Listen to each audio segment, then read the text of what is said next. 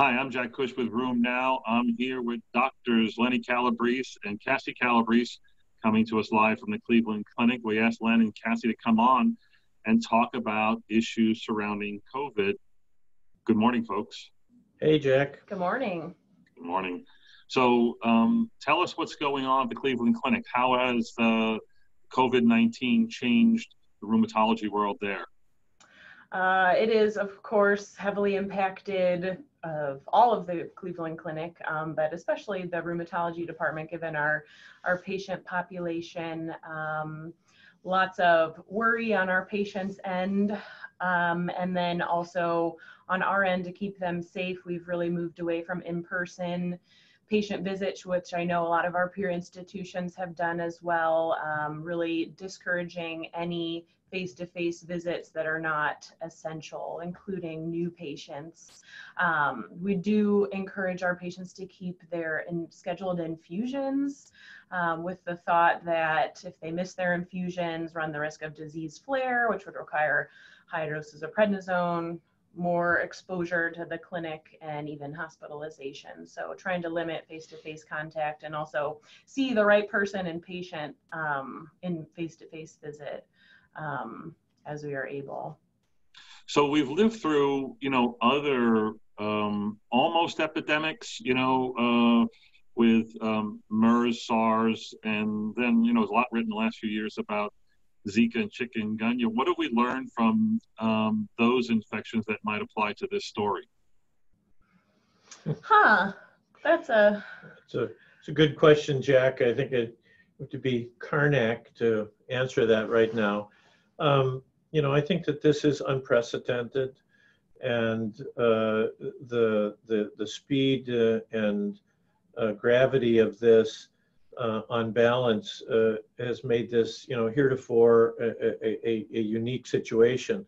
Not as gravid as some of these other infections, but the spreadability of this and the global reach of this, I think we're going to be in this situation for a long time, and I'm just echoing a lot of what the epi people are talking about. So we're dug in.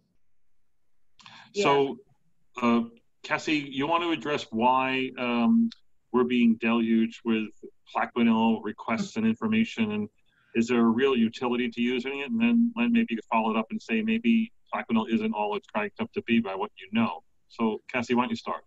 Sure, we certainly are being deluged after a couple, there's a little bit of data. Everyone's focusing on this one paper out of Marseille, I think it was, that included 26 COVID positive patients.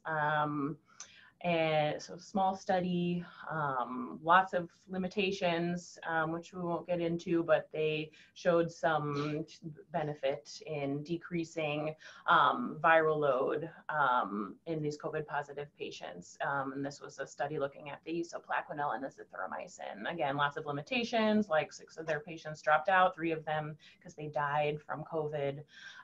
So there's been all this buzz about Plaquenil, which we do use for other intracellular infections. So we appreciate the thought that it may be useful in COVID positive patients who have, mild or more than mild symptoms, but we just don't know, and we need more studies. So it has been included in treatment protocols at a lot of institutions that I've seen, and including ours, at a dose of 800 milligrams on day 1 after diagnosis, followed by 4 days of 400 milligrams. This has been misconstrued by a lot of patients that they should be on it prophylactically, and had just an outpouring of patients requesting Plaquenil, and we just don't know the safety in the setting of this infection, which we can talk about. A lot of the mortality and morbidity is from this, cytokine storm or pro-inflammatory state or immune response from the infection, and the timing of when to give something like a steroid-sparing agent. We're still just not sure. I'd like to add to this some granularity about this infection. I think that many people are thinking of this like it's some type of bacterial infection. And in actuality, it's a very complex viral infection and has its own modeling. So early on, this is a new virus for which we have no immunologic memory for. And that as the virus takes hold and people develop their clinical illness, whether it be subclinical or clinical, there is activation of innate immunity and then a very rapid generation of adaptive response. And by the end of this infection, people have antibodies, and the virus is actually very hard to detect at the end of the clinical illness. So there is an ebb and flow here. Where drugs like Plaquenil, I have no idea about azithromycin, antivirals, anti-IL-6, which we'll talk about in a minute, has a lot to do with this timing.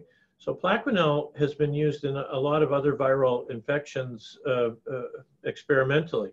And probably the most alarming model is a non-human primate model of chikungunya, where hydroxychloroquine was given to these animals. They were exposed to chikungunya, and out of the box, animals on Plaquenil had higher viral loads than the animals not on Plaquenil. As they followed over time, and now we blend this in with clinical data from using antimalarials in patients with chikungunya, there was no viral relapse. And there was a tendency, when used later on in the course of the infection, to have lower acute phase reactants. So the actual question of timing here is critical. Maybe it will be a good thing to use it once infection has taken hold and people have a clinical illness. Maybe it could be dangerous to our patients who are already on Plaquenil. I mean, we don't know that, but it remains, we have to have some equipoise to answer this. Maybe an antiviral followed by Plaquenil may be the right role. So I'm just, I'm asking questions, and I'm very heartened to see the European COVID consortium are launching a very robust, almost 1,000 patient Plaquenil study that should be rolling and have data within a month. So these are the types of questions that we have to ask. Where are you in the infection? What is the intervention? And what do we do? The final thing I'll mention is when people die of COVID, they're not dying of infection. In fact, the virus is almost non-detectable in most of these people it's been looked at. They die of damage. And so we have to structure therapies to treat those most vulnerable people as well. So you had mentioned earlier about the cytokine storm that might ensue as a result of infection. There, at some point, you hit a threshold where there is a sort of massive release of cytokines, including IL-6. So you want to explain the role of IL-6 and why we're going after that with trials, both uncontrolled you have to be careful what words you use here. I don't want to say enthusiastic. I'm very interested in this area. I think it's very logical. If we think of the model that you have infection, innate triggering, develop of adaptive immunity, 80% of people do good, this other 20% not so good. In that group where there's progression to ARDS and intense tissue damage, what we know of the immunopathology is that there are a lot of monocytes, there are a lot of polymorphonuclear leukocytes. The few immunopathologic studies that have looked at detailed peripheral flow over time have shown an increase in population of activated monocyte CD14, CD16 positive, and unusual and inflammatory subset that are cranking out, in particular, a lot of IL-6 and a lot of GM-CSF. Based upon this type of modeling, we don't really have a definition for cytokine storm per se. We know it when we see it, but what the signature is still remains to be seen. But in that population, I think that there's a very, very strong rationale for interdicting. IL-6 has been the first drug out of the box, and some interesting anecdotes. The question is timing. And I think that my concern is from several of the protocols that I've seen so far at other institutions, they're waiting too late. Mechanical ventilation, macrophage activation, multi-system organ damage, as opposed to patients who have declared themselves hospitalized and now are starting to desat before mechanical ventilation. I think that's the ideal time to intervene. And I will tell you that from what I understand of both the Genentech and the Regeneron trials, that's exactly the type of patients that will be recruited for these. So what I'm taking from this discussion is that timing is really crucial to some of these treatment issues. Cassie, let's close with what other treatments are being advocated, what's hard to get, what's easy to get, what should our docs know about? That's a good question, and things are really evolving in real time, and the treatment protocol that we have developed here at the Cleveland Clinic has changed probably about 20 times since Thursday. Initially, they were giving inpatients Kaletra, which is a combination protease inhibitor used in HIV, which we ran out of, and now we think it probably doesn't matter because there was a negative study published on Friday for the use of that antiretroviral protease inhibitor. So that was on our protocol. I don't know if it will be coming off, probably. Along with Plaquenil, we're still looking for the right place to put IL-6 inhibitors on our treatment protocol.